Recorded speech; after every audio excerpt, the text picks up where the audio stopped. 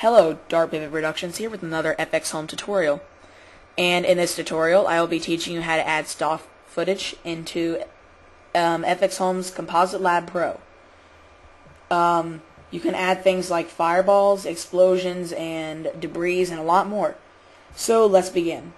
Here is the video.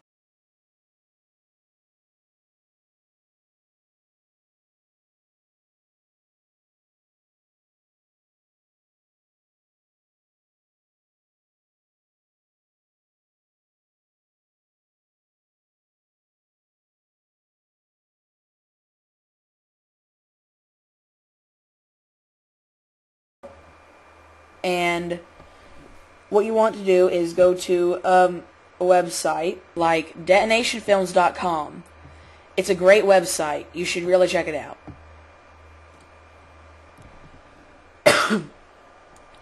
Okay, so you're going to go to download. You're going to download your effects first and extract them onto your desktop or wherever you're going to put them.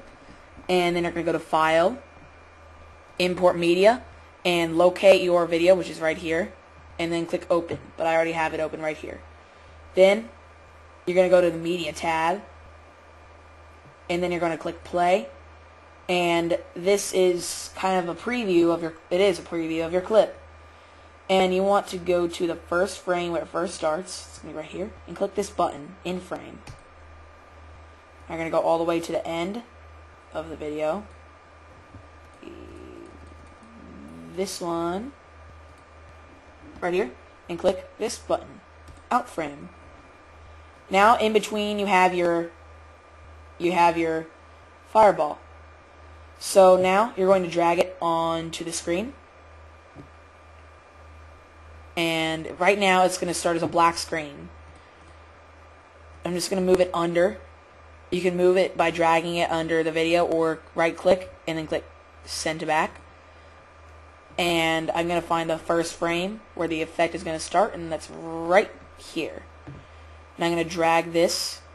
I'm going to drag the effect over and move it back to the top. And now, this is how you're going to get rid of this black.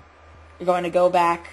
You're going to stay actually in the media, not media, sorry, the Info tab, and then where you see this composite column, you're going to go here and find Screen. Click it. Oops. Screen. And now you're going to move it on top of your video. Fit it into where you want the entire span to be.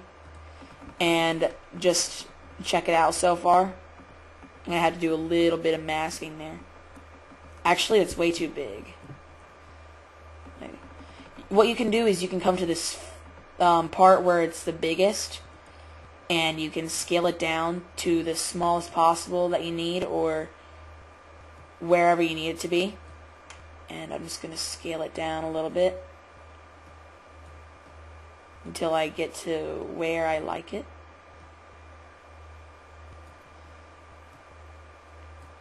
And I think here would be good. And I'm just going to check. I'm going to get to this flame part where it's not even an explosion, it's just a flame. And I'm going to move that right here because that's the most important part to make it look more realistic. Right there is good.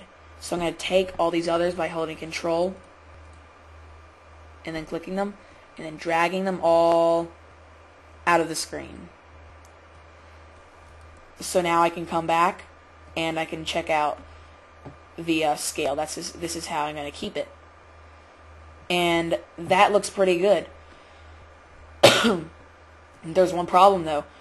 When you get to the flame part, it's not very visible. You can't see it too well. We can fix that by going to the grade. I'm going to get to the flame part here. I'm going to go to grade, and it's going to come here into a black screen so it can help. And I'm going to click Contrast. Then you have a slider here, and I'm going to move it up to where it looks more saturated. It looks a lot better. Like right here, that looks really good now. And it's a little bit more visible, especially when I render it. it'll look a lot more visible, and when I zoom in, it looks pretty good. And just gonna skim through the video here and check out how it's going. And it looks pretty good.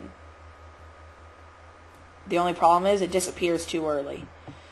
Now this may be a problem for some people, but for this it's not. I could just cut it shorter, but if you're making like an actual movie, it may be a problem. That's why you want to make sure that you have a loopable thing, or find something that's longer. So I'm gonna have to cut it right here when it starts to fade out, which is right here. So you're gonna press O, and there you go. There you go. Sorry, I got the hiccups. There you go. Right here from this out point and this in point, that's the video. So this is your final product.